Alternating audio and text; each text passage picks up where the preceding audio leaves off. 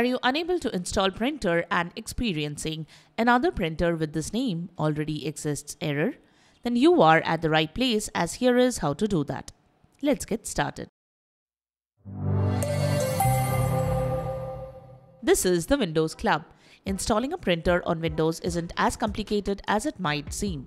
All you have to do is install the printer driver and follow along with the on-screen steps. However, sometimes you do encounter random errors.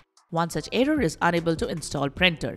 Another printer or printers shared with this name already exists. Please use another name for the printer. Now here are a few fixes that you can use to get rid of the error. Let's get started. Method 1. Removing the existing printer with the same name.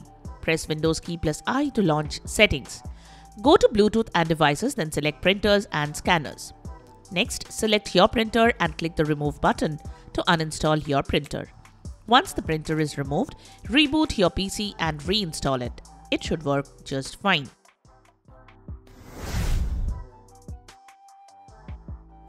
Method 2. Delete the old printer from the registry. Open Registry Editor following this guide.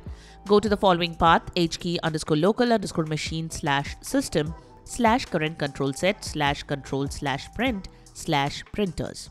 Over here, look for keys or values related to the printer name you are trying to use. Then right-click on the registry file and delete it. Once done, reboot your PC and reinstall the printer driver and see if it works.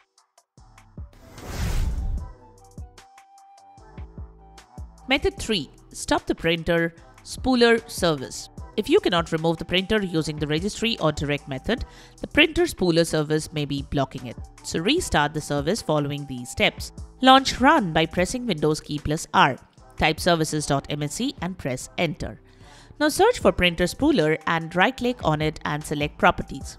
Next, if the service is running, click the Stop button to stop the service. Once done, try removing your printer and it should work. So that's it. Subscribe to the Windows Club for all your tech solutions related to Windows. Thanks for watching.